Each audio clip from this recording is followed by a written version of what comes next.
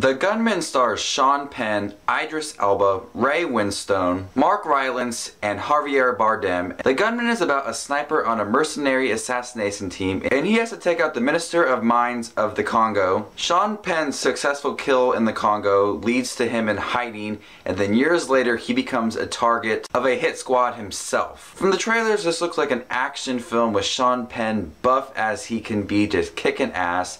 But this film is more than that. There is a limited amount of action in here. When there is action, it is handled poorly. It is that typical edits that we get in action scenes that are just so fastly paced that you don't get to be invested in the action scenes. So the action scenes that are here in The Gunman, they are pretty bad and you just do not care about it. Even though that Sean Penn bulked up for this role, he looks actually really great. He has his shirt off for most of the film, and at the end of the film he does have this vest on without the shirt. So he just has this vest. So there's only two people in the world that can pull that off: Arnold Schwarzenegger in Predator and myself. Time to go hunting. And contributing to the bad action sequences is Sean Penn. I just don't buy Sean Penn as an action star.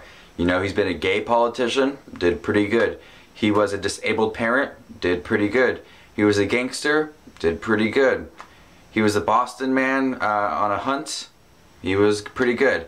But as an action star, I just do not buy Sean Penn as an action star. In here, he was the play it safe action man.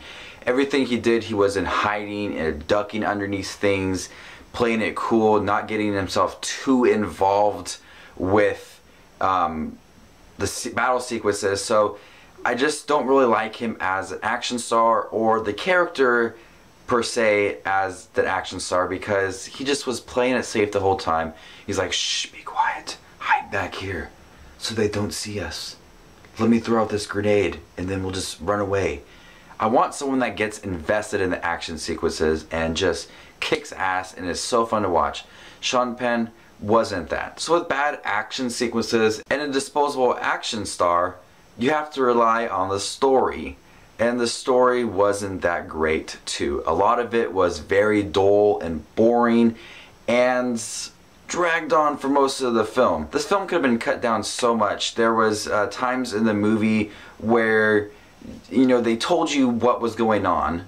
They did a good job of telling you what was going on, kind of keeping you on track with that, but adding more things that weren't quite necessary to what they just told you. So with all that adding on, you're just kind of like, okay, I figured out what's going on now. Let's move on, so I'm interested in what's going on. But you're adding more stuff to where I'm losing that interest. I was interested in the story. It was pretty cool, about a man who has regrets for what he did, and has the truth about the people that he worked with. But now he is being hunted by these people that he doesn't know who they are, and he has to protect himself, and he has to meet with people that he had worked with previously.